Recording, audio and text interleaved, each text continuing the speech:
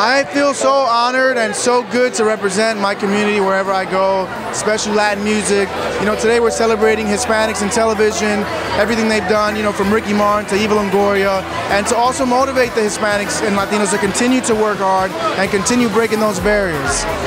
Oh, I got a February new album coming soon, so be on the lookout. That's so good. Thank you so much. Well, it's an honor. It's an honor to I mean, I feel like tonight the Avengers of Latinos just kind of came together in one night, and I feel like it's an exciting night to retell our stories. It's an exciting night to remind people who we've been, who we are, and who we're gonna be in this country. And I think that's the reason. That's the reason we're being here. How do you feel about your character in Jane the Virgin, since you've done such a great job? Thank you so much. I appreciate that. Well, Jane, I'm absolutely obsessed with Jane. I love playing Jane.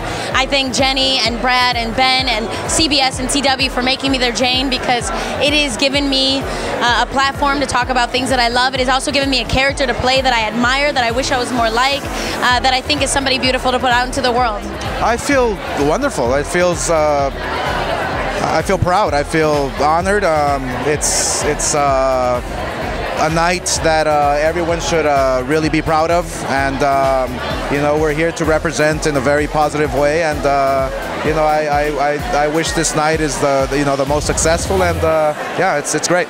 Any new projects coming soon?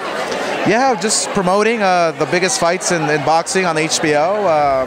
We have tons of projects in the works with my digital company and with Golden Boy Promotions, so a lot of stuff going on. Back in Saturday Night Live, which one was one of your favorite characters to play?